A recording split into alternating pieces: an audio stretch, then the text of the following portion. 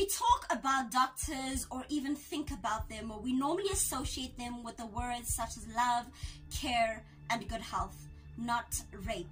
On today's Crime Corner, we'll be talking about one such doctor, a doctor respected in the community, but a doctor that committed a heinous crime.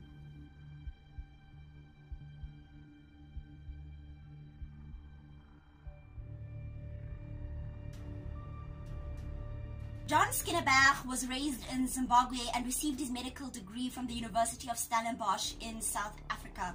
In 1987, he moved to Canada in a small town known as Klipling, and there he practiced at the Klipling Medical Center as a doctor. In 1991, John met a woman named Lisa Dillman. Lisa had 2 daughters from her previous marriage, and when she and John got married, they also conceived 2 daughters.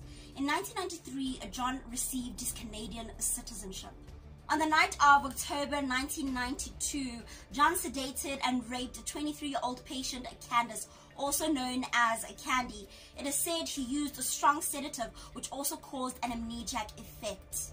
Candace was, however, able to remember the rape and reported it to the police. John Schneeberger's blood sample was taken, but it didn't match the semen of the alleged rapist, thus clearing him of any suspicion.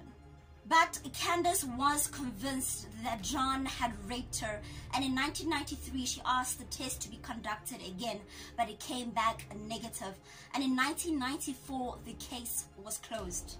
Candace refused to give up, and she hired a private investigator. The private investigator broke into John's car and obtained a DNA sample. This DNA sample matched the semen on Candace's underwear as well as pants.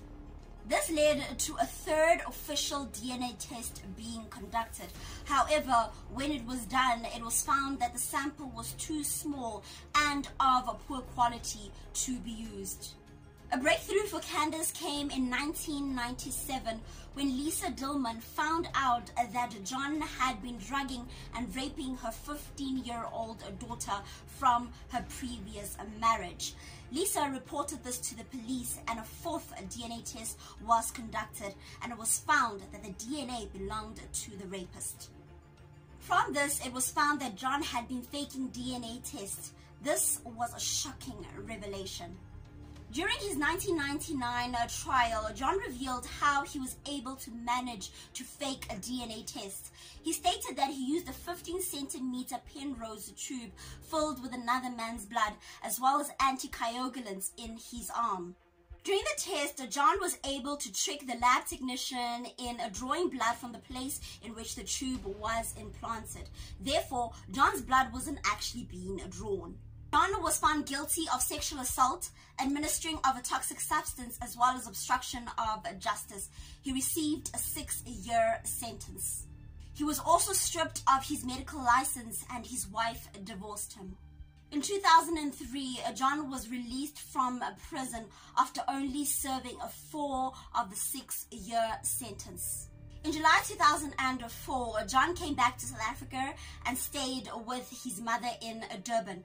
Within 3 weeks of arriving in South Africa, he applied to the South African Health Professions Council to work again in medicine. However, he withdrew his application. What is scary though is that the council was considering his application.